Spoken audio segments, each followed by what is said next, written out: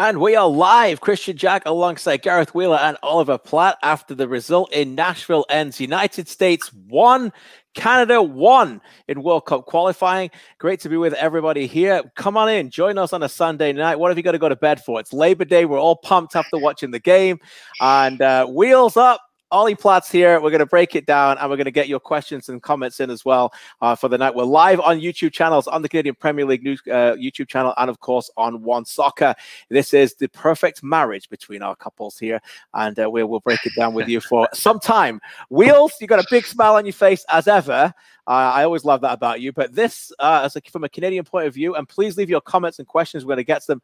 This was a very deserved point for Canada. Your thoughts?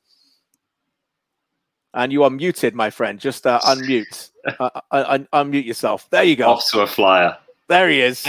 I'm new to the StreamYard stream. I love the marriage comment because we're all madly in love. And how can you not love that performance tonight by the Canadian men's national team? That's 3 to 4 games, and arguably 4 to 4 games against the United States, where Canada's been right in the game, looked very much the part, and could have come away with more than what they got in 3 of those 4 games. I just thought tonight was a professional approach. There was some rotation, keeping in mind that this is a 3-game window. It's very difficult. The United States, Canada caused problems. And I'm not sure if they got a proper read on how Canada wants to play or the way that they're changing within games and how to actually go on and deal with it. And my main takeaway, KJ, will be character. I mean, going down a goal away from home against the best team in CONCACAF. That's what the United States are. Some people might not feel that way, but this is the team that just crushed Mexico all summer long. And all the big dogs have come back into the team, minus a couple. I'm sure we're going to get to that in a little bit later on. But going down a goal, it could have gone sideways, but the response was there. And it wasn't just the way that they went on and scored that goal, KJ. In the buildup to that goal, the United States were applying all kinds of pressure.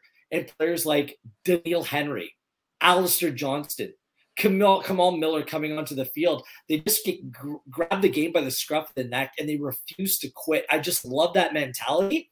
And it's not just about the game tonight. I think that bodes well over the course of the next 12 games coming up, that this team looks tactically proficient, but it's the dedication, the commitment, KJ, that kind of makes it all work and takes it to another level. Yeah, all great points. A night when many players clearly belonged, if anybody doubted them. A night when they showed they really belong against the CONCACAF elite. We're taking your questions, your comments. We're reading them all here. We'll bring some up as the night goes on. Charlie O'Connor-Clark, my reporter on Canadian Premier League website, will be listening to the post-match press conferences of Greg Berhalter, of John Herdman, and the players. He will join us shortly to give his take from the press conferences as well. Ollie, your overall thoughts on what was a big night for Canadian football? On a scale of 1 to 10, how do we rate the coming US meltdown? It's got to be there. They called it a must-win. They called it a must-win. Second game of the World Cup qualifiers. They got booed off the pitch. Booed off the pitch. What I mean. You got to love it, right? Injected into the veins of all Canadian fans. I'm going to be interested to see that reaction. But yeah, I just echo what Will said, really. I thought it was a really good performance. I thought, besides maybe 5 minutes in either half where the game got a bit chaotic, they looked really in control, really comfortable in their defensive shape. The US didn't really look like they had many solutions to what Canada was presenting them with. And I think the only regret is that could have been 3 points. If you can go on and beat El Salvador now and come out with 5 and have taken 2 off the US in a home game for them, then I think you're pretty happy. So I'm not going to I'm not going to complain about that too much. But you look at some of the chances that they had, some of the balls that flashed across the 6-yard box when Tejan Buchanan came on later in the game. That could have been a win for Canada, and that reflects really well on the performance as a whole, I think. Yeah, the balls that come across, you mentioned, it was 3 in particular in the second half. One from Junior Hoylett in the 50th minute, another one from Buchanan, and then one from Larea very late, all of which you just need a gambler. You just need somebody who just get on the end of it right there. We're not complaining. They got a 0.11, but at that point, you could see that the Americans were a little bit jittery. Jonathan says we rotated the squad a bit and still got a point. He seems very happy. Jeffrey asks, who was the man of the match, particularly for the United States men's national team? I think Tyler Adams was probably their best player by a country mile. But, you know, the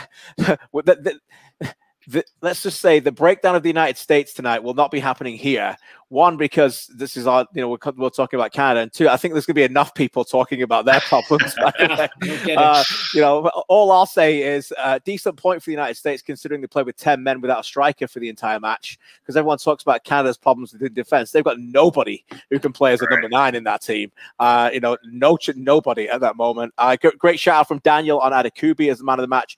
What a terrific performance by Samuel Adekubi. A lot of people will talk about Alphonso Davies. We'll get to that in a minute, Ollie. But John Herdman found a system tonight. He started with a 3-5-2, went to a 4-4-2, went back to the 3 at different times, or a 5, as you want to call it, where Adekubi and Davies were asked to play a part. And Sam Adekubi's come into this in great club form. And you can see, again, another example of a player who is just going to another level as soon as he gets his opportunity. The standards and levels have been set, Ollie, in this team by others. The moment somebody else comes in, they have to match it and go on and improve. Yeah, absolutely. And I think one of the great strengths of this team is the flexibility, right? And you see that in players like Adekubi and Lorea and Johnston, the way they're able to kind of slide up and down the lineup, whether it's playing, as an outside centre back in Johnston's case, or a fullback, or playing as a fullback or a wing back, or even a wide midfielder. They have that ability to make those in-game changes very easily. I actually thought the in-game changes maybe didn't work as well as they would have wanted to tonight. I thought they looked much better when they were 5 at the back, and a little bit uncomfortable when they went to the 4-4-2, which I think they wanted to do to try and maybe, be a bit more aggressive, create a bit more, but I don't think it necessarily helps them that much tonight. But having that ability to switch is obviously very useful. And Davies and Adekubi, they've played together for a long time, right? They've known each other for a long time. There's that familiarity there, and it was an outstanding goal that they both obviously played a key part in. Mike Newell says this US team is beatable. I think we've seen, and we've done a lot of interviews with these players. Yeah. We know these players. We saw right from the start that Canada kicked off and they felt like they could win this game tonight. And that's a belief. Again, the level of belief in this team. There's a difference between hoping it goes your way and believing it will. And that's the difference in this Canadian team tonight. And right from the start, I felt like that they could definitely feel like that was the case. And, as we said, time and time again, people will talk about the problems of the US team, but there's nothing on that pitch tonight that Canada should fear with the US. Yes, they've got UEFA Champions League winner in Kristian Pulisic. Yes, Adams is a really good player. They got some really nice players in there. Robinson played well, Miles Robinson. But Wheels, this is a team that is very beatable if Canada plays them at home, and a team we shouldn't be feared. Well, it was a team that was unbeatable during the summer. And it was predominantly made up of domestic players. I think that it raised, and I talked to a lot of people about this, it raised some eyebrows that we brought back so many players who play overseas. Right. And a lot of them are unestablished in the team. I'm not sure why Berhalter would have gone away from what worked so well over the course of the summer months. And I know it's 2 games in, but you know how the American media works. They're going to be all over Greg Berhalter. I want to add on a comment about Ollie, about what Ollie mentioned about changing formations. It might not work in that moment, the switch from the 3-5-2 or the 3-4-3 to a 4-4-2. But you're keeping the other team guessing, right? You got to keep the big picture in mind, that you might be willing to sacrifice 5 minutes to take a little bit of a risk, roll the dice, give the team a different look.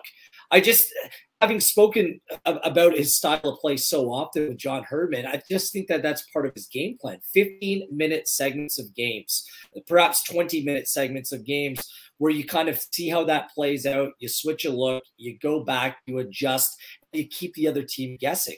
I don't think the team could have survived tonight just sitting back and playing. I agree with that 3-4-3 the entire night, even though it worked well over the first 25 minutes. You need to be able to show that you can be a threat in different ways. And I think it's a microcosm of how he's approaching this 14-match world qualifying campaign, that it's a marathon. It's not a sprint. So I think it's going to be a measured approach. I think that fans are going to have to maybe adjust their expectations to deal with that a little bit, because at the end of the day, KJ, what was the number you came up with? You think it's 22 points to go on and qualify? Yeah. I think it's around 24 points. Yeah.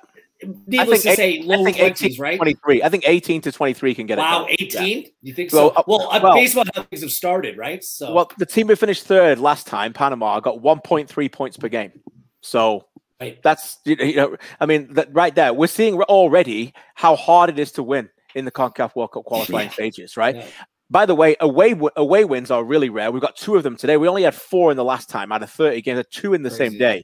You know, Jamaica got, if anyone's missed it, Jamaica got pounded today at home by Panama. Not many people saw that coming, lost 3-0. That's why games like this, even though they could be wins, they feel like wins. You go to a place like the United States and you draw a game like that, and you could write 14 games down on the board, and you could rank them. The United States away is either going to be 1 or it's going to be 2. How hard it is, right? Out of the 14 for Canada. It is. So, you know, you go out there and you get that point today. Okay, people think they've left 2 at home against Honduras. I'll take that argument, but they've got 1 back tonight. They've got 1 back out of all that. You mentioned it, Wheels, that Jonathan Penny asks, break down the 3-5-2 to 4-4-2. Lots of arguments of why the 4-4-2 worked. So it didn't work. Lots of people would say 3-5-2 was their preference. I agree with you, Gareth. One thing I would say is, for me, the 4-4-2, it brings energy and pressing, and it engages Hoyler and it engaged Laren, right? That's the thing. If you sit deeper, they're not engaged enough, and they pressed and they engaged, and I think it kind of got Laren going a little bit. Now, you know, Laren can be a bit languid, and I'm going to use L and L. It sometimes can be a little bit languid in game. Sometimes you watch him and you think, oh, that shot in the first half was a bit of a back pass, you know, get some energy behind you, go and gamble like David would. But he's Johnny on the spot when he scored, you know, and he doesn't disappear in games, Ollie. And that pressing, I think, engages the front line. And then they went back and they showed that tactical versatility. So sometimes you've got to show, as Will said, different looks to opponents. And I think it can engage players at different times, Ollie. Yeah, I disagree with you guys a little bit on this one, I think, because I don't mind them going to the 4-4-2, because it was the same thing they did against Mexico, right? They start in the back 5, they go to the 4-4-2 later on. It gives them more up front. So I have no problem with them following that same kind of model again. Right. For me, it didn't work tonight to go to the 4-4-2. I thought that those were the worst periods of the game for Canada by far. And I actually disagree a bit that they couldn't have survived in the 5-4-1. I thought they looked totally comfortable in that shape all night long. And the US really, really struggled to break them down a little bit. So I get what you're saying in terms of switching up. I don't necessarily have a problem with them trying the formation change in the game, because they're trying to get something going, show them a different look. I get that. I just didn't think it necessarily came off tonight. I thought they looked completely comfortable when they're in that 5-4-1, and that was when they had most of their best moments. What about Alphonso Davies tonight? There's a moment where in the second half, he obviously gets a little bit injured, and we'll have to find out if he's going to play Wednesday. That will be a big question mark now. Yeah. But, you know, at that point, the US crowd didn't really know he was injured, and they just stopped pounding this guy with pelters and verbal abuse and booing him. And I'm like, we've arrived here, boys. This is fine. As Canadians master the dark arts of CONCACAF is incredible. Now, it wasn't a master because he was hurt, but he did make sure he went back on the pitch, Wheels. And, you know, we're getting we're seeing this team getting a bit smarter in these moments. It's intelligent and it's planned. I know what happened with Max Crepeau going down. Was it the Mexico game as well? About 20 minutes in. Did it today as well to start the new Borjan did the exact same thing. Yeah. It was funny when that happened, because I just rewound it back. I'm like, he didn't touch the ball for 7 minutes before that. So you knew exactly what was going on at that moment, but it just allowed him to readjust. And look, it was a mature performance. This team is maturing before our eyes. They're composed. There's no panic. Remember, these are players that have played in big games. These are players that have gone on to win league titles, win MLS Cups, gone on to do special things in big competitions, and they don't look phased at all. And this is part of it, the understanding that, look, it's not even just in this region. You just need to be intelligent about how you manage the game. And tonight, they managed the game. I think for long stretches, they took what was available for them, which is the sign of maturity, and didn't try to force the issue. And at the end of the game, when it looked like a point was good enough to take, then that's what they set out to do. And they still were able to create the better chances there at the end of the game as well, just being a little bit more measured. So again, that's another really positive sign for this team.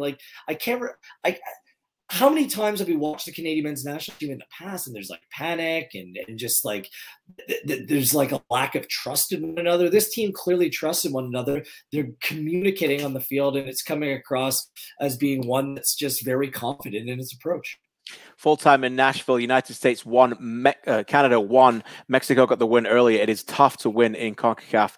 Canada back-to-back draws to start their CONCACAF World Cup qualifying situation. What adjustments helped us contain Pulisic in the second half? It was lively, starting into tight spaces and keeping our back line on edge in the first half. They kicked the crap out of them. Honestly, they didn't. How many times was Pulisic down on the field tonight? By the way, Alistair Johnston, and big thanks to the referee, because the ref had a great night. He has to be said. He was a really good ref, I thought. Alistair Johnson got away with maybe a couple of yellow cards, but again, defended really well against the UEFA Champions League winner. I'll tell you what I liked about tonight. I've long been an admirer of US soccer. By the way, I'm an enormous fan of Weston McKennie, and when he didn't play tonight, I had a smile on my face straight away. I was like, what is going on here? Because McKennie is the engine. He's the driver of that team. He's young, but he plays like an old guy who just drives teams forward. He is that alpha guy in that who will push players forward and be that engine. Adams played that right tonight, but as I said, I've been a long admirer of this team for a long time. Obviously, Pulisic speaks for himself. Love Adams from when he was 17, 18 and saw him and worked on his games when he was at the Red Bulls. Aronson, another brilliant young player and delivered with his goal tonight. There's a lot of young players there that I admire. But tonight, I found myself thinking, as a nation, Canada's got players like that now. You know, if you're an American player, if you're an American fan or a broadcaster who's leaving Nashville right now, and you can take off your blinders a minute, you're going away going, that's some team, by the way. That's if you think outside how those teams are starting to talk about Canada and the way Eustáquio and Kay played, and Buchanan comes on and was a difference maker. Jonathan David didn't even start the match. Alphonso Davies just another level, by the way, just far better than anybody else on the pitch, Ollie. But you know, we can always analyze Canada as being a nation that we're looking to. But from an outside, the impressions of, if you're a real sensible fan, are very, very different the way they're looking at this team, and they should be. Yeah, there were real matchup problems, I thought, for the US in a couple of different places, but particularly with Davies, right? Like, you would have ordinarily thought, I think, like we saw in 2019 in the game at BMO Field, that Davies might go up front or play through the middle a bit more and have that kind of freer role.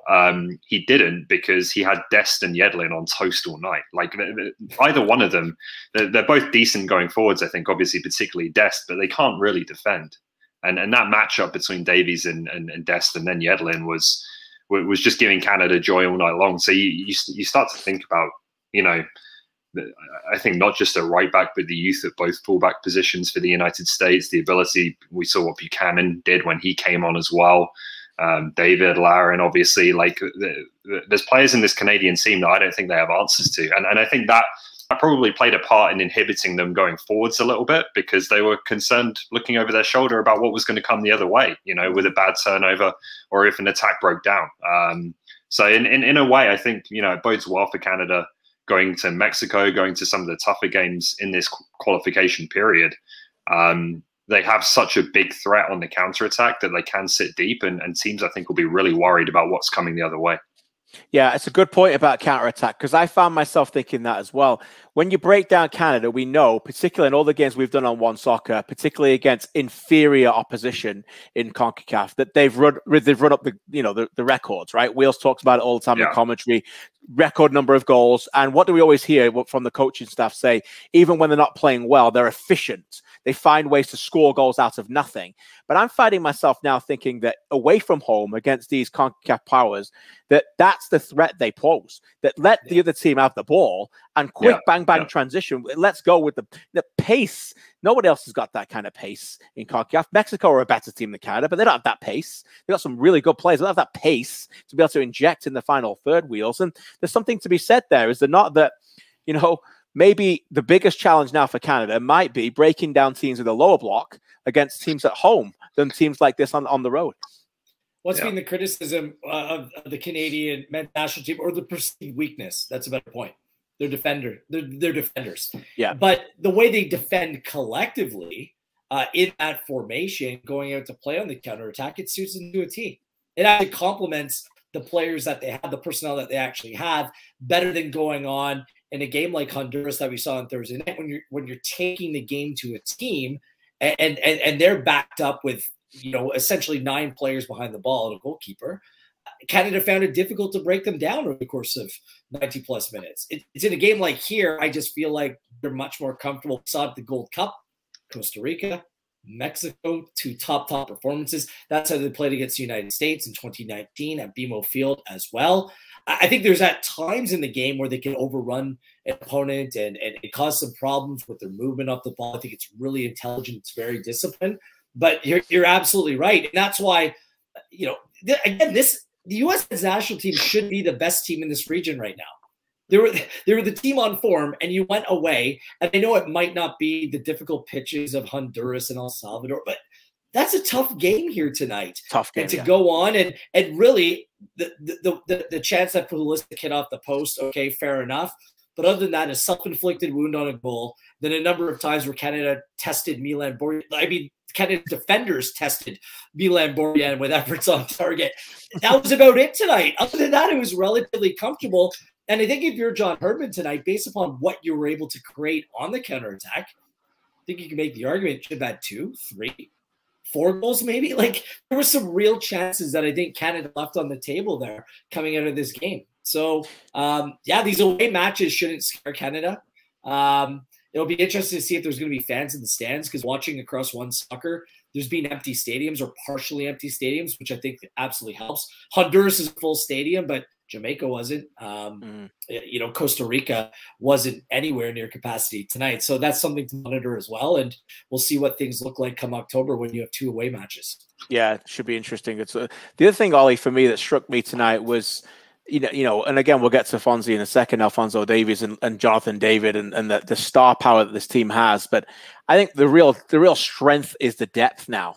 You know, you see someone like Mark-Anthony Kaye come in today. Scott Kennedy, okay, made a bit of a mistake, but it was a terrible throw-in from Alphonso Davies. Other than that, very, very solid. Hoylett, again, comes in. He's a difference maker. You know, we've talked already about Adekubi. You know, these players that are coming in, and they're all going to be needed. Azorio's barely played. You know, Piet's not even seen a pitch yet. You know, no Cavallini.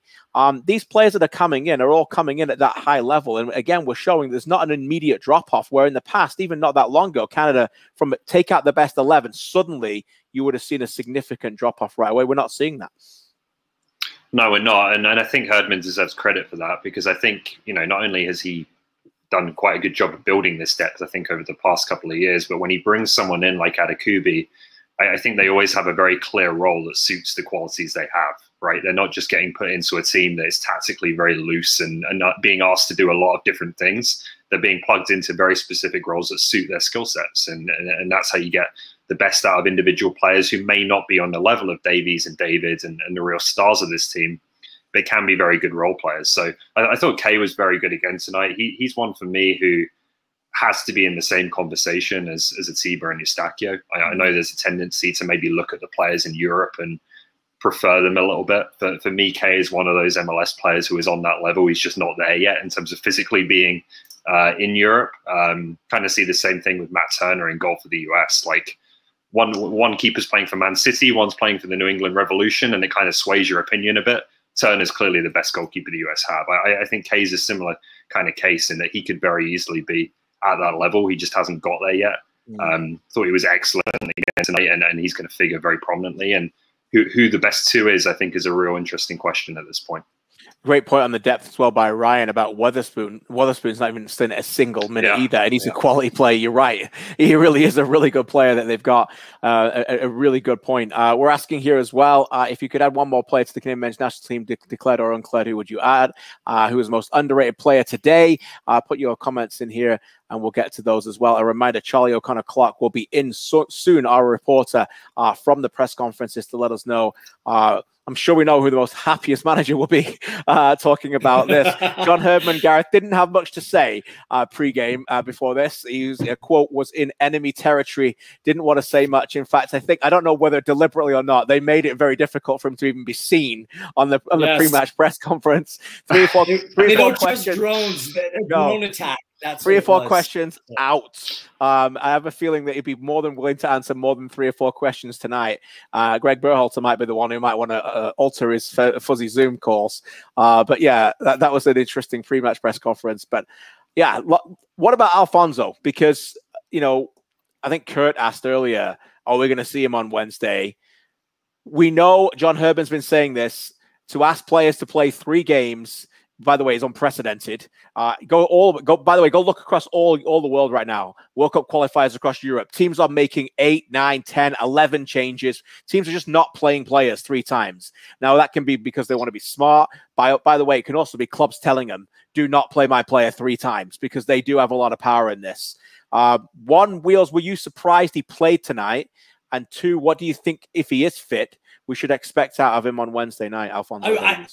I was expecting more rotation tonight, to be honest with you. I know there were 5 changes. I thought it was going to be 7, maybe even up to 8. That was my expectation, because, you know, let's not mince words. Wednesday fits the must-win category. If you're serious about going on and challenging, you need to beat El Salvador at home, and that's such a big game. You want to make sure that your finest are fit and firing for that game. So Jonathan David, lock him in to start that game. Tajon Buchanan, I think he's an automatic starter. I don't think Cavallini's at that level. I think he'll come off the bench. Davies, if he can go, he will go. I don't think he came off injured. I think he ran his race. I thought he was absolutely exhausted. Do you know what he runs? He was doing up and down the line, and every time he was on the ball, it was Davies versus 2 or 3. He did the exact same thing against Honduras, and he was giving away the ball a little bit, but I think it was based on how he's being defended and isolated at times. But you saw, like, on the goal, if you play him into space, if he gets a step on you, you're absolutely dead on arrival. You're done. He's past you, and his head's up, and he's looking for an option. If Canada can do something better, I think is having more options around Alphonso Davies. Ollie, I mean, we talked to Herdman. He was gushing about the way that Tajon Buchanan and Alphonso Davies were combining together in the build-up to the Gold Cup before Alphonso Davies got hurt.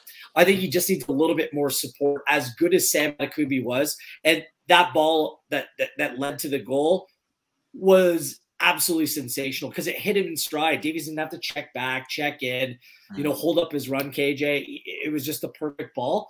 But he's not the ideal attacking player that you'll need in a game against a team like El Salvador that can get up the wing and help Davies in those areas. So perhaps that's a game. It's not Larea down the left. I'd like to see Tajon in that position. And he's going to start the game, KJ, and you're going to have to diversify your attack a little bit. So I think that might be a solution. I'm not too worried. I don't think that Alphonso Davies is hurt.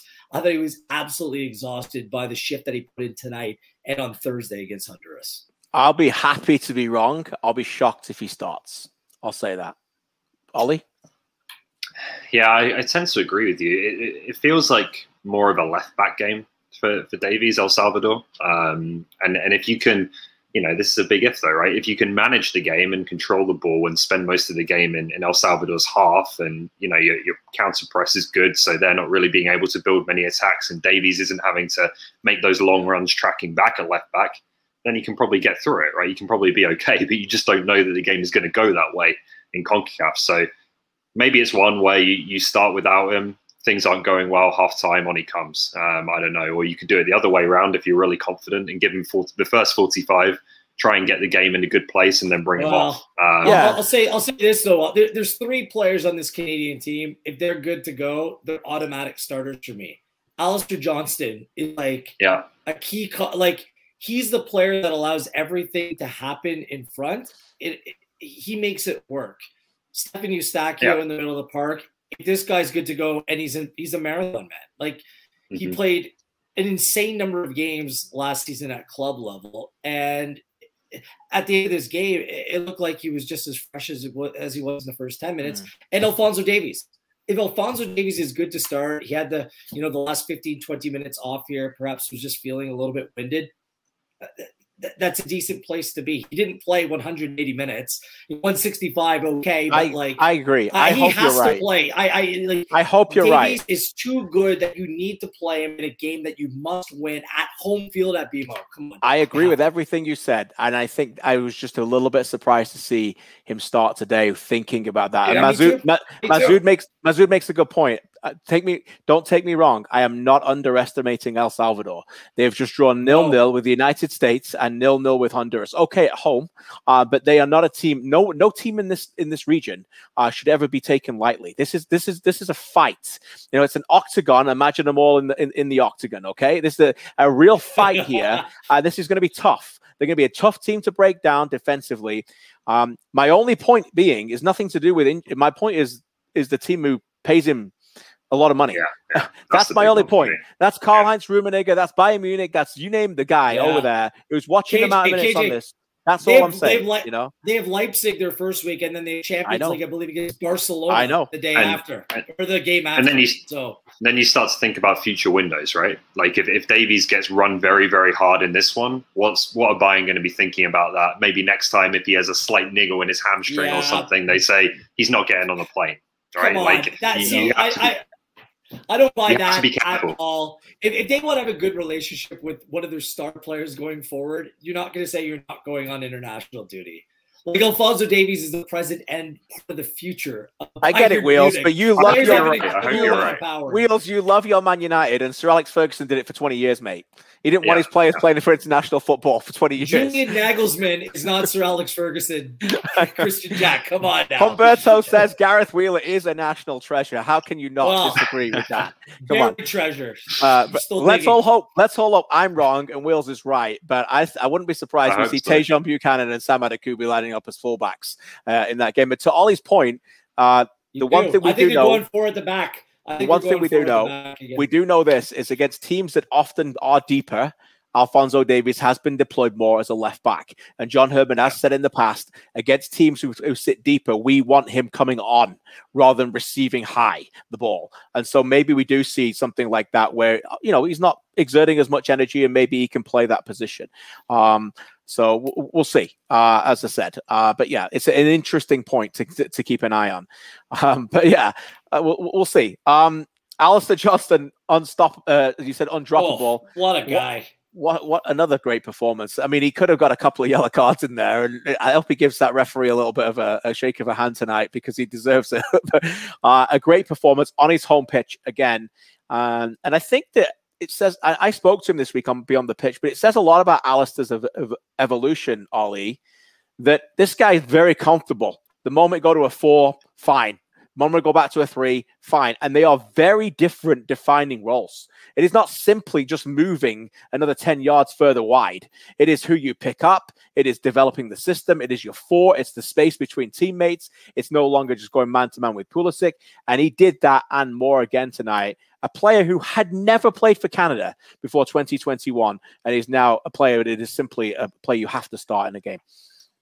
Yeah, I can't say enough good things about him, to be honest. I think he's just been fantastic. And that was why I liked the 5 tonight, was because the US are always going to come forwards with 5, right? The 2 fullbacks, the 2 inside forwards, the centre forwards. So you got to find a way to match up there.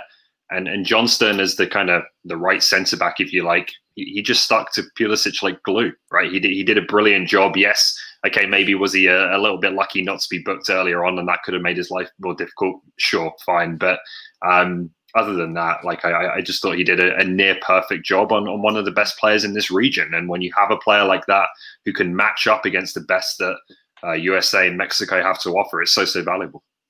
And then there was that moment this afternoon, I think I tweeted out the second half, it was 1-1, and Jonathan David and Tejan Buchanan are coming on the pitch. And mind the way, Berhalter's looking down his bench and he's like, I don't think we're going to bother putting anybody on here. We can't score. We've been playing with 10 men. We've got a guy up front who can't get the ball. Oh, Josh Sargent, go on then. We'll throw you on. I mean, Wheels, this is real life right now. I know. Buchanan and David. If you wanted any other reason to put a nice bet on Norwich being relegated, they signed Josh Sargent. I don't get it. I don't understand. I just wanted to mention when Canada was beating the US 2-0 at BMO Field in 2019, Alistair Johnston was coming off a season playing for Vaughan Azzurri in League One, Ontario. Yeah. That shows you. And out there, it's not just his commitment, his superior tackling, his leadership. KJ, you chatted with him. I think he was having the same conversation with the referee tonight. He had the referee in his back pocket. Like, he commands respect on the field. And what you love about him is Canada loves to shift. We talk a lot about formations, whether it's a 5, whether it's a 4. But when they attack, they send different players forward in different ways. Johnson will either tuck or go, but he's always in the right position. When is he caught out? Like, if you're sending Lorea forward and Davies forward and you're allowing the freedom to push 5s and 6s on, You need players that are responsible across the back, and Johnston is the glue that keeps it together. You know, Stevie alluded to it on the podcast, or on the broadcast. I don't know what his future has in store, but how can you not look at this player and be like, my God, what a gem. Like, he's an absolute gem. Like Herman told me when he came into camp, like he told me when Larea came into camp for the first time, it changed things. But he said when Johnston came into camp, he said, look, I have a gem on my hand, and I don't think that people know how good this player is. And look at him now. Unbelievable. Yeah. And Stevie, and we'll talk about Stephen Colwell, who's on the TSN broadcast, has been assistant manager on this team. He's got inside information here, and he's used it, right? And he, you guys know me. I'm really good friends with Stevie, and he said something in the pregame show that he and I have spoke about many times. But temperament, like a lot of times players are born with a lot of talent, Ollie, and they don't always make it, right? Different things happen: attitude, laziness, money, inflation, popularity, lots of things go wrong, right? In life, this is a guy that you can easily say right now, that's not going to happen to him. As grounded as an individual as you could meet, right? It's still only 22, works hard, trains hard, is there every session, a pure example of a professional. And that's why he's going to go on to better things, Ollie. Yeah, I'm sure people have seen interviews he's done by now. Like he could be the best analyst in the country if he wanted to already. Like he speaks so clearly about football. Well, you two are great. Come on, you can't take I'll speak for myself. I don't want to write KJ off, but he's better than me for sure. But no, he's really impressive as an individual and not just as a player. And like talking about potentially going to Europe. Canada aren't the only team in the world who are doing what they do with their backline, where they switch between a 5 and a 4 very quickly. Is something that is really picking up steam, I think. And Canada have probably seen, in Europe and taken bits and pieces from teams all around the world and kind of learning this system. And there'll be a place for him. There'll be someone who will see, what he can do in that adaptable role, switching between different positions, and they'll know the value of that. So I have no doubts that there'll be a few suitors in for Alistair Johnston before too long. Talking about switching positions, being adaptable, potentially going to Europe, Ollie, I think you picked up your phone and decided to tweet about Richie Larea during the game. And at that moment, was this one of those many moments during the game where you can basically play Canada bingo and tick the box that Richie Larea is getting mad and is going after somebody? Ding. Yeah. And what did you tweet something about? Oh, you'll have that every time, take the yellow cards? Because as I discussed with him on Beyond the Pitch this week, for a mild-mannered, very calm individual off the pitch, he's openly admitted it. He gets over that line, and he's got that look, and he's got that fire. And maybe that's a good thing for this Canada team because they've got a lot of laid-back personalities. And 11 choir boys don't win you many football matches. No, I personally love it. I love that he stands up for his teammates, gets in people's faces. He doesn't take any bleep from anyone. Like I think it's fantastic. And I think the thing with Larea. Sorry. I really like Cavallini as well. I'm just kind of a sucker for these kinds of players who show a bit of that edge and that grit. But the difference between the two is that Cavallini does things sometimes that are stupid, right? Like he gets himself suspended, he gets himself sent off in opportune moments. Richie Larea has never been sent off as a professional, right? I think he knows how to toe the line. He knows when to dial it back because he's on a yellow card or whatever. And he knows when to get involved and mix things up a bit. And I really like it personally. As I say, I just like those kinds of players generally, but I think it adds something to the team having that edge and that spine as well. It's nice having wind-up merchants in your team, right, Will? Exactly. Of course. Like, there's no backing down. There's no intimidation. I like what's coming through here. My former, what's up, man? Daniil Henry brought the exact same swagger today. Johnny Brooks comes and pushes him behind. I love how he just turned around and was like, bro, are you really going to – like he said, bro. And, like, look, Henry's had a mistake in him. I think that he'd admit that over the course of some of his career. Tonight, it was impeccable. Like, Daniil Henry was an absolute beast at the back. He wasn't bullied. He wasn't intimidating. And I think that you had to have a little bit of that coming into this game, like a little bit of Glorious Bastards to you, right? Just like, we're not going to take crap from you. We're going to push back. Larea, Henry, Johnston, Atakubi. I mean, they all brought it. Kay in the middle of the park. He was everywhere. Hoylett's a player that plays with that kind of attitude as well. And I think that was purposeful, the way that John Herdman played, and just in terms of his team selection, because he wanted guys that he could trust tonight and go out and do a job like that. I am a wind-up merchant, yes, for a pickup soccer team, but I don't believe that. I don't have the legs anymore. I need to serve my purpose in the team. I don't believe that. I've only ever seen you play in charity events, usually run by myself, and you're usually quite mild-mannered, Wheels. Like because those start in the morning. I'm hungover, KJ. That's probably what it is. Dunfield runs you pretty close, to be fair. Dunfield could be a wind-up merchant, I'm sure. That's for sure. Yeah. No doubt about it. He's a positive coach. Can we just talk about the goal that they conceded? Let's do it. Tonight for a moment, because I think you both made the comment that Davies' throw was mistimed. Shouldn't have put Scott Kennedy in a position like that. I think it was kind of like a twofold mistake. It was like a little bit of a mistake by Davies and a little bit of a mistake by Kennedy that contributed to what he threw the ball to his right leg too. By the way, the wrong one. Exactly. Still, if Kennedy opened up his body and let that ball play, then he could have played it back to Borja and you play it out. This is a player in Scott Kennedy that I still think we're figuring out what kind of player he is for the Canadian men's national team. He looked very good over the course of the first round of qualifying. But this is a step up in competition. I like him too. He's technically sound. I think that he generally makes good decisions on the field. But when we talk about those alphas, those aforementioned players that you can really trust right now, I think that Kennedy still is going to take him some time to adapt and evolve into that kind of player. And even though the giveaway, and it came off a Canada giveaway, there was still plenty of time to slip out that attack. A couple missed challenges in the middle of the park. It came wide left. And then I was more upset, it wasn't Kennedy losing that challenge, where I actually think he picked up a knock. It was the lack of communication to tell Daniil Henry that he couldn't make his way back to defend Brendan Aronson.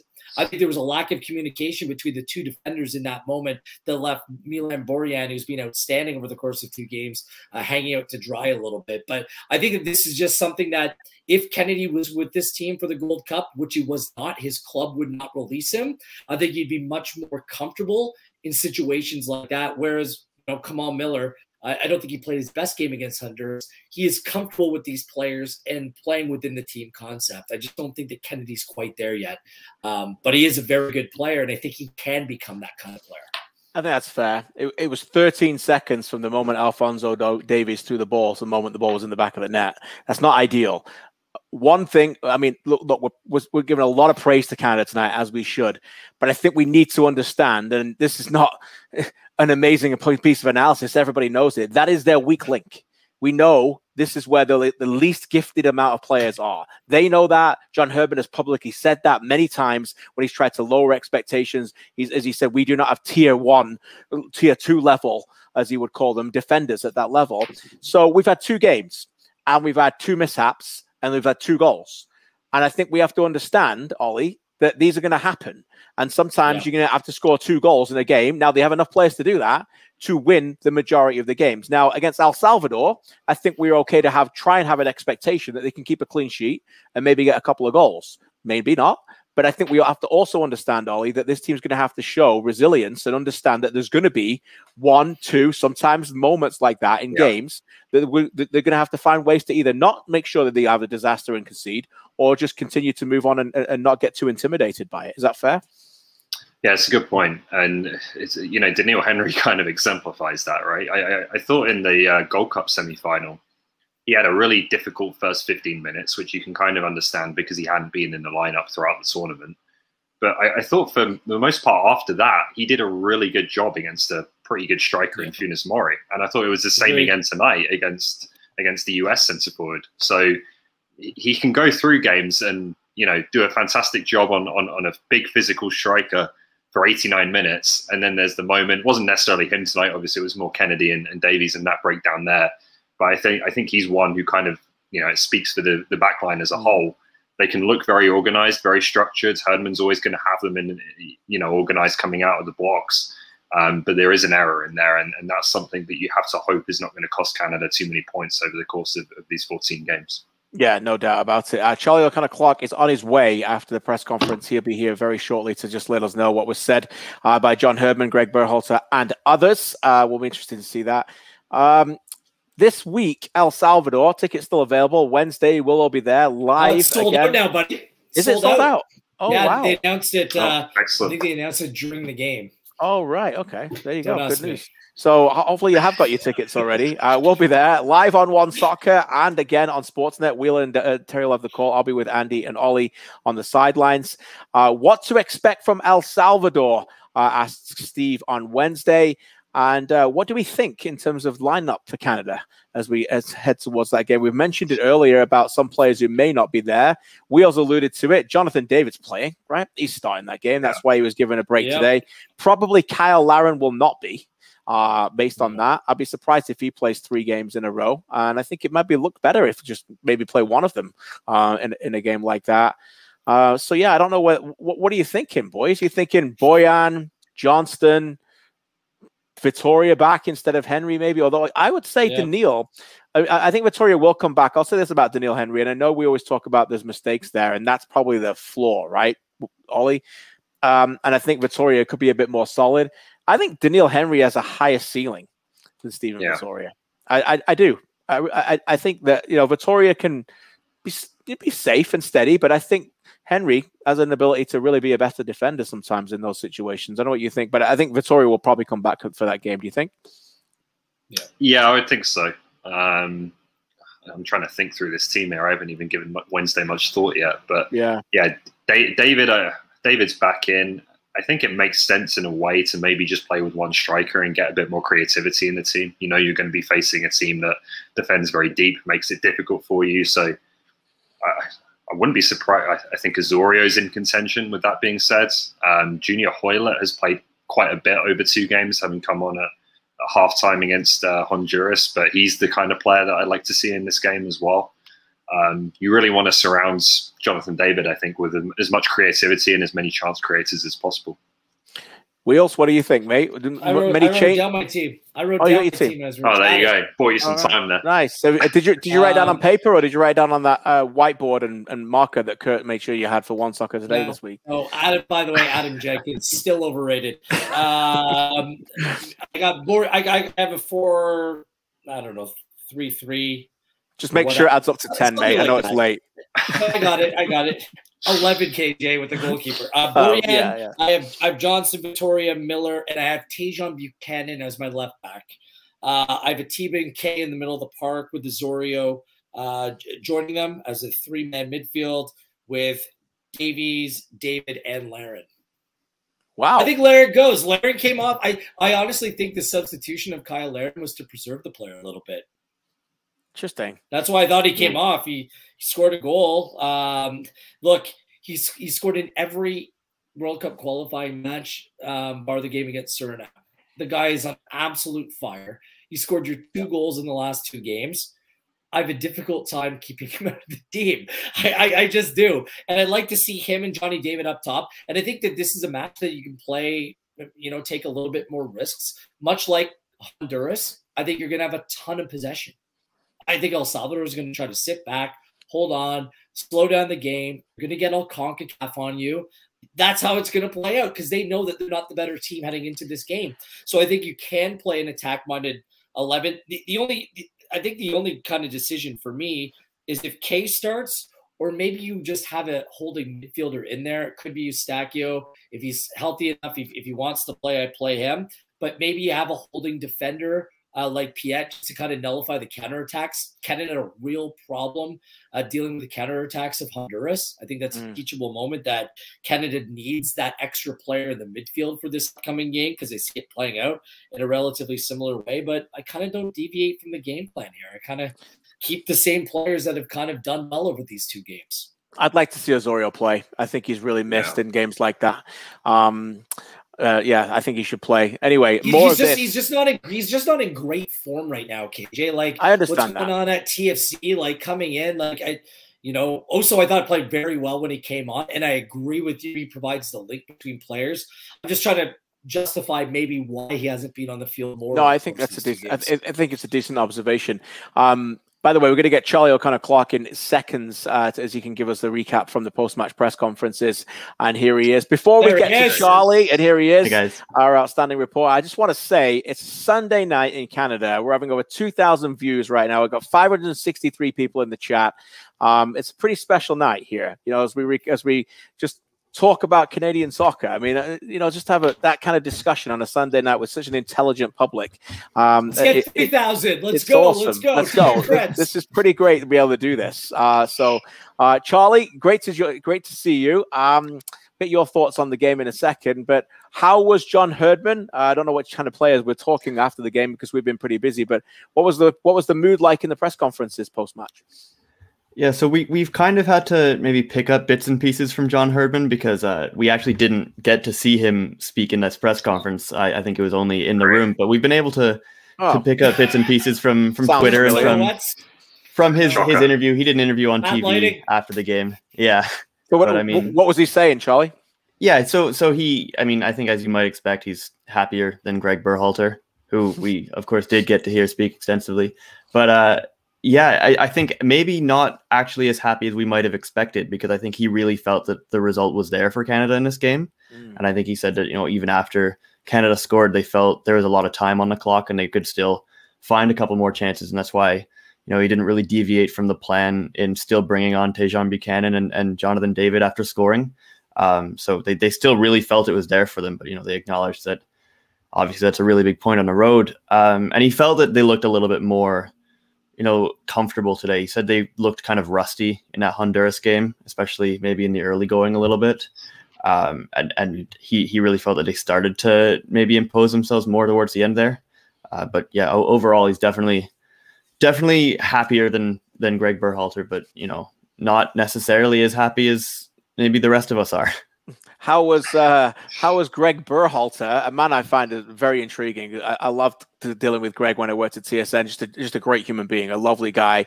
But as you alluded to on our podcast, Charlie, when things aren't great, just has this ability to like stare into your soul as he answers a question.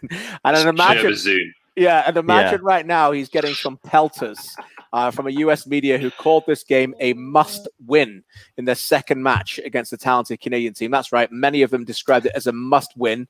It turned out to be a not-win. So what was Greg Berhalter's overall assessment after this one? Yeah, it was a morose, I would say, kind of attitude there. Define morose for all of us idiots out here. A morose, or was it a roast of Greg Berhalter? Well, to be honest, I think he spoke for about 8 questions, and I think 4 of them were about Weston McKennie. Okay. And he wasn't willing to take the bait on that. It's just there's a team policy that McKennie broke, and that's as far as he would go. But yeah, he was very disappointed with the result and just how the US was moving the ball. He felt like they really, they obviously had a lot of possession in this game, but he was very complimentary of Canada in saying that they were really difficult to break down. And he felt that, the US, when they were a little bit hesitant to put balls in, it gave Canada these opportunities to shift the back line and things. So he talked a bit about the kinds of adjustments they tried to make. They tried to play balls in from the fullbacks directly to the striker to maybe bypass some of that space. But it didn't necessarily come off, I think. Did they have a striker on the pitch? Yeah. That's it. I mean, I think they did have a striker on the pitch who was more interested in sliding 2 feet into tackles. I refuse to. By the way, I refuse. I know Luke Wildman is a pro's pro. I refuse to acknowledge that you pronounce his name P-fuck. Like, there's no chance you pronounce his name. There is 0% chance. I don't know what the proper pronunciation is, but that can't be it. Sorry, Charlie. I have no idea. Yeah. But I think because Berhalter was a lot more complimentary of Canada than I think Brendan Aronson is in some hot water at the moment because his TV interview, he said that Canada just didn't want to play in this game. They just wanted to sit back, which I think is a little harsh. Wow. Give me a break, Brendan. Interesting. Wow. Yeah, which is come with the old Jose Mourinho line. Only bold wants to play. Player. Yeah, exactly. He was Kristian Pulisic, who is a more experienced player, I think at this point, was also complimentary of Canada. He just talked about how tough Canada really was for them to break down because he said that they seemed to maybe run out of ideas against this Canada defending, and maybe Canada had more ideas. I obviously changed things a lot more often than the US did. And I know that Berhalter's getting a lot of criticism for not making substitutions and not changing things up much. But I know I'm not really sure what exactly they could have done, because they do seem very frustrated. Well, imagine being the United States right now, just for a second. I know we don't care to be, but they've just played. they've just played 2 games against 2 teams they don't believe is going to make the World Cup, and they haven't beaten either of them. Yeah.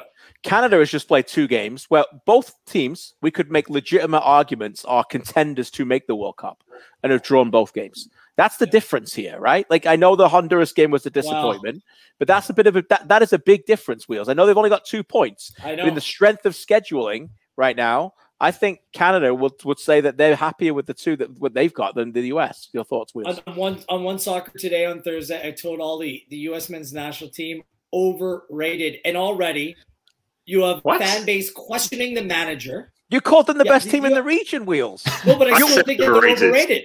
You said underrated. You're rating them higher than anybody else. Anyways, forget about that comment. I will say this. They have a manager that's being criticized right now for making a triple change in the 83rd minute. Yeah. They have Weston McKennie, who put himself before the team. This isn't the first time. This has happened at Juventus as well, KJ. Right. It's a real problem. Gio Reyna injured. Is he going to play against Honduras? Another top player. He's done. It sounds like he's not. He's going back to Germany, yeah. Gio Reyna's done. He's done, yeah. The $20 million man, Daryl Dike, is coming – which he isn't. He's coming back from injury. Zach Steffen has COVID. It's just about everything that's gone wrong for the U.S. men's national team. So Junior Dest picked up an injury there too. Yeah, Dest got hurt. Great point. And now they go to Honduras, a difficult place to play where they had trouble keeping electricity in the stadium tonight. So, and their record away from home, the U.S., by the way, their record, go look it up, is not bad. It's atrocious in World Cup qualifying. That's why they didn't make it in 2018. Their record away from home against competitive teams in this region is terrible. So yeah, you're right. They should be panicking a little bit here, Ollie. I know that's something to say there about that. Yeah, I just wanted to add. We're trying to throw you under the bus. That's my bad. That's okay. I forgive you. It's not the first time, won't be the last. No, I just wanted to say on the US, like, I know what they did in the summer kind of erased this a little bit, and maybe rightly so. But for me, there's still this contradiction here between Greg Berhalter, who wants to play a very controlled, possession-oriented style. We saw that again tonight. And then a team of players, and particularly the European players who weren't there at the Gold Cup, when you think of Adams, Aronson, Pulisic, Reyna, who are at their best in transition, right? They've got a ton of energy, a ton of pace, and you see how they scored the goal tonight. It's a turnover, transition, bang. They can be absolutely lethal in those situations. And for me, the way the two, the group of players and the coach, I think Berhalter's a really good coach. I'm just not sure they really mesh together in the right way. So, watching that tonight, I think there's going to be other teams in this region thinking, when we go to the States, if we can do what Canada do and present a pretty organized and solid defensive front, I'm not sure if they're going to have the answers. Yeah, it's a really good point, Ollie. And that's why the US were very good against Mexico. That's why they come alive against Mexico, because they're happy for Mexico to have the ball and then dig deep and then really, obviously the McKennie goal in the Nations League, the header from a set piece was different, but that drove them on to make a big difference in extra time. We're past an hour. We've done well here, boys. Charlie, I want to say you've been a massive fan of this team for a long time. And I know you're in the crowd on Wednesday night. You'll be there on Thursday night. You'll be there for me on Wednesday night in the press box at BMO Field. But your overall take on this performance by Canada tonight and how far they've come? Yeah, they've definitely come a very long way. And I think sometimes in recent versions of the Canadian national team, they could maybe hang in there for a while in a game like this. But if they concede, you might start to see the wind come out of the sails a little bit. But for them to, pick it back up and score, I think 7 minutes after conceding in the second half, it shows that there is a little bit of a different edge to this team, right? Who are trying to maybe grow into games and just show a lot of different kinds of qualities against these teams. I think it's a bit of a psychological edge against a team like the US when you do change things up so much against them, right?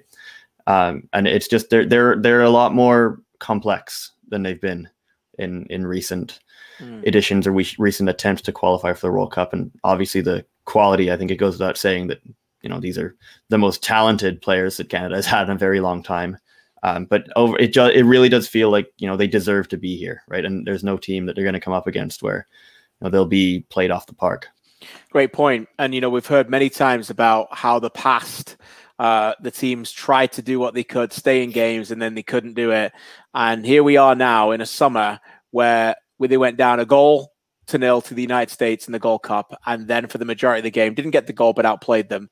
Went down 1-0 against Mexico, and Buchanan equalized and got them back in that game, and it took a 99th minute gut check goal to win that game.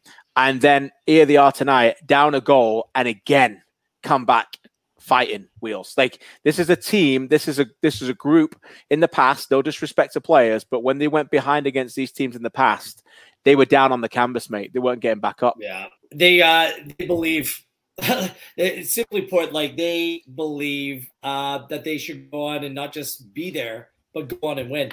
I was told, I don't even remember saying half the things that I say in commentary, but after the Costa Rica game, I went on like, they believe, you believe. Like, it was kind of like a little bit of a Rocky thing. I don't know where it came from, but I think that they use that internally because they look around the room and they believe. Milan Borjan, I'm not sure.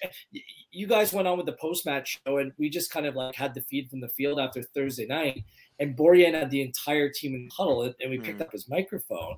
And he was preaching the exact same thing. Like, we know we're stronger. We know we're better. We need to go on and step this up. And it's like, you know, there's leaders in this group. And I think that they look around and they trust themselves implicitly. You know, if someone messaged me, this isn't like your grandfather's Canadian team. It's not my father's Canadian men's national team. Not your older brothers either. No, exactly. If I had an older brother, it wouldn't be his team. So this is something completely different. Now, I think the emotions ran a little bit too high on Thursday night. I think that the mentality when you're expected to go on and win. And, you know, it was their first time back at home, playing in front of home fans in almost 2 years. I think that kind of led to a little bit of a slower start, but now they're used to it. They've been there, done that before. That's why I'm expecting a completely different performance here on Wednesday night. And what we saw in all of these competitions and all of these windows over the course of this year when Canada's played games, they've got better each game that they played. So I'm expecting, you know, best one for the final one here in the group stage. Last one from me, and I'll get you guys to comment on this, but this is why before they got to this, when we were doing the games this summer in OneSoccer, the World Cup prelims, Haiti, Aruba, Suriname, why they said they had to get to moments like this, right? Ollie, you and I sat next to each other. Humi was there. And it's why I've preached all along that the journey is almost more important than the destination. Yes, Qatar 2022. Well, if we get there, give us time. We'll talk about it for a long time. We'll be unbelievable, okay? It'll be amazing to talk about Canada. But this journey right now, I don't know about you guys, I'm sure we're all involved in the game. I'm getting messages from casual fans seeing a game, asking about this team. It is a fun team, players that are likable, relatable. They can see things from this team that they like, that they enjoy. It is not a team sitting deep and trying to get something out of it. There's a plodding along, or what's this soccer thing? It is easy to find the things to like about this team as well. And this is what I'm saying. The journey is bringing people on every time, Ollie, is almost as important as getting there. Yeah, like they've played, what, 5 of what most people would say is the top 6 in CONCACAF, or 4 of the top 6 in CONCACAF aside from Jamaica since the Gold Cup. Now, they've only won 1 of those games. So you can say on the surface the record doesn't look great, but they've been in it every single game, right? And at times they deserve more than they've got in games, and, you know, lost to the US in the Gold Cup, lost to Mexico when they deserved more. But they're in every game, and they give you a real honest effort in every single game. So when you look at, you know, just the 2 games we've had already, what being at BMO Field was like last week, and the atmosphere there and that occasion. It was so good. You look at it was fantastic, and you look at how many people tonight are going to see that Alphonso Davies highlight of the goal. We're already producing these moments that a lot of people are going to take notice of, a lot of people are going to remember, and that's what builds your program and takes it to a place that I don't think we've seen it go before. Yeah, I agree. It's fun times, right, Charlie? It's pretty special. Yeah, it's the exact same. I mean, I've got friends that will watch maybe 3 soccer games a year. They watch the Champions League final and if there's an international tournament, but they're texting me asking me who Tajon Buchanan is, right? Like it is actually, it's happening. And I think it's a bit of like, you can talk about it in cliches and so on. And maybe we can, it sounds like it's an exaggeration, but it really is happening that people are taking notice of this team. And, you know, it's really a special generation of players that deserve to be recognized and to be seen by this country. And it's happening. It really is happening. Charlie, I appreciate your non-soccer friends are watching big soccer games that are not on TV. Good for them.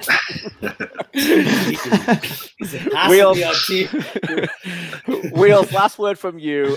You know, you're an unbelievable sports fan, and you do so many other things with sports in the past. You know, there's only one guy on this out of the 4 of us who can hold a 3 or 4 hour radio show in the city of Toronto tomorrow if he needed to. Stop talking. Point being, listen, my point being is, away from soccer, this is a team that is relatable, right? This is what I'm saying, is a likable team.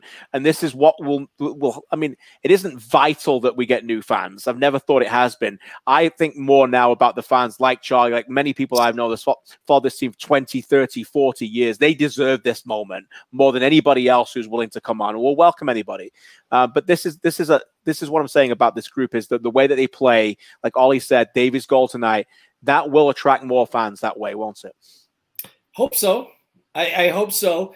I find that the people that are being the hardest on the team and the program and everything to do with the production are the hardcore fans, which I hope that people can actually sit back and start looking at things like, yeah, this is pretty good, right? Like, yeah. This is pretty special. That's why I included in my intro to the game on Thursday. And I said, for those longtime fans that have been there, you know, through a lot of difficult times, thank you for standing by the team and go on and enjoy this. Like this is for you. 14 games played at the highest level in this region. Get excited about it and get ready for the roller coaster ride. And I also said, if you're brand new to this, if you're a completely new fan, welcome. It's no judgment. Welcome aboard. Come on in. Get to know these players. Start to understand what makes so many other people so excited about this group. And I've told Ken Soccer this is what your marketing campaign should be. If you would listen to me, maybe whatever, but like, welcome aboard, welcome home. You know, like, it's time that we throw that door open and become absolutely inclusive to everyone that wants to jump on this wild ride that's going to play out between now and March. It's going to be phenomenal, and hopefully it carries on through the summer months all the way to next winter in Qatar. Let's hope so. That's the thing. So whether you're hardcore, whether it's the person that watched the game tonight and has the most rudimentary take, that's fine. Like, this is what it's all about, just learning, growing, and most importantly, cheering together and backing this team. Yeah, backing the team, no doubt about it, and love for the sport, right? I have to say, I'm humbled by the response tonight. We came up with this idea this week to come up with this. We're just a bunch of guys on the Sunday night talking about a match. The response, the amount of comments and questions we've got has been absolutely fantastic. The views we've got on a Sunday night, it shows Canada cares. Shout out to Jack Murray TV. Great to see you in here as well. Many of you guys, but it's awesome. It's fantastic. It's just, this is the culture we want to build, right? For more of this, by the way, catch OneSoccer today. Ollie and Wheels and Andy do a brilliant job twice a week. They'll be on Tuesday this week, right, boys? Not Monday. Holiday weekend, yeah. Holiday weekend, Tuesday. Ollie and I will have our CPL team of the week. We'll continue to recap what has been a brilliant week in the Canadian Premier League. Always controversial. Just ask the players. Charlie and I will be doing that, and we're talking about that this week as well, as we get with my team, with Marty, Benedict, and Brady, and continue to break down all the things in the Canadian Premier League. What a season we're having there as we get through the midway point of that as well. And we will be back on Wednesday, live from BMO Field. It doesn't get much better than that, boys. It's going to be a pretty special night again. We hope to see many of you there. Sellout crowd. What a special moment that is to say. A sellout crowd at BMO Field. we'll see you then as well for that. In the meantime, Charlie, thanks for this. Great to have you on. Great job as always. And you can read Charlie's brilliant work at CanPL.ca. Wheels, where would we be without you, mate? Thanks so much for everything you do for Canada Soccer for tonight as well. And Ollie, always a pleasure, mate. Thanks for your brain and your insights. This has been a real pleasure. Thank you for everyone for joining us. We got a point. Canada got a point. It carries on. The journey carries on. And if you missed any of this show, you can listen or watch any of it. Use the same link. We will put out the link later. And you can watch 1 hour and 12 minutes of US 1, Canada 1, the recap podcast and podcast. Good night, everybody, and thanks again for watching. God bless. Take care. Oh, Canada, baby.